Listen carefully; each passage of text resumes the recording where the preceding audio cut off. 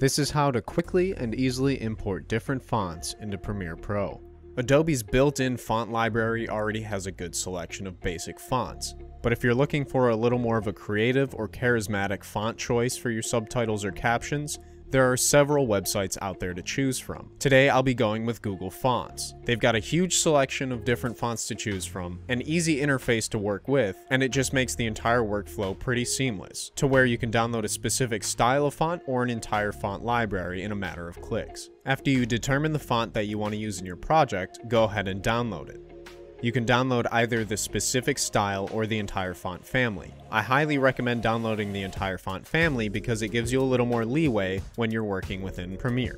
The next step is pretty straightforward. Again, make sure you've closed all of the Adobe apps on your computer. The next part of this step is slightly different on Mac and on PC. On a Mac, you'll go ahead and double-click each of the fonts individually. This will bring up the Mac's font book, and from there you just need to click the Install Font button. On a PC, it's as easy as double-clicking the font, and at the top of the font window you'll see an Install button. Go ahead and click that, and you've now installed your font globally. The final step is to make sure that your fonts have been applied in Premiere Pro. Again, if you've left any Adobe apps open during this process, you'll need to close them and reopen them before you can see the changes take effect. You can now go ahead and open up a new Premiere Pro window, select the font drop-down menu, and you should see the font that you've just installed now available for selection.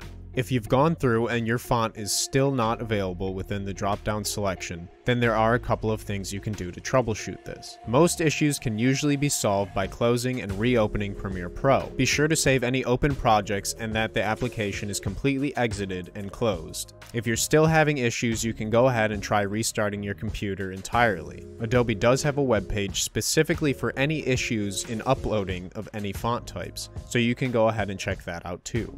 Hopefully this quick video helped you understand how to import custom fonts into Premiere Pro for your captions and subtitles. Remember, if you're looking to get professional captions done quickly, check out rev.com. Thanks for watching.